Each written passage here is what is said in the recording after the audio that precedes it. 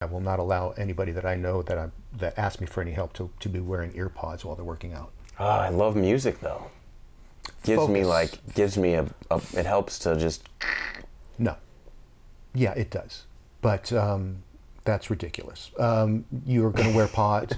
Get some self-discipline. Focus on what you're doing. You would fire me already. I would flunk you. Yeah. Yeah.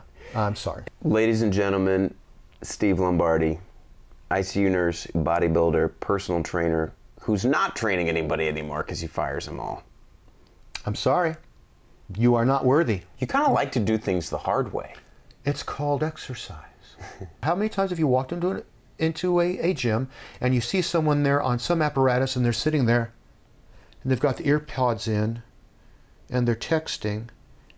Stay home. Why are you in there? You did 5 sets. You think you had a workout? No, you didn't. I never do that. Yeah. I'm the old guy that sits there looking at you. Before the contest is when you feel the worst. Bodybuilding is an odd, I hesitate to call it a sport. It's a pageant. We've gone to that. I'm not in denial any longer. You were in a pageant. I was in a pageant. I can't believe that just came out of your mouth. The bathing suit, and let's just admit it, what it is.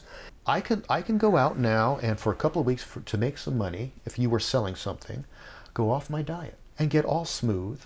Right now I have no tan, so, be pretty much looking like I am now. And do the before picture. Then I can diet the way I am because I'll go through hell to get my goal.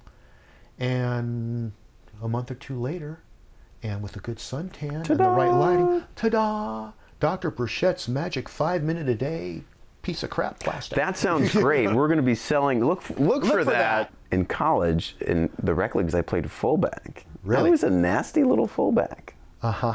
Yeah. I was a nasty little fullback.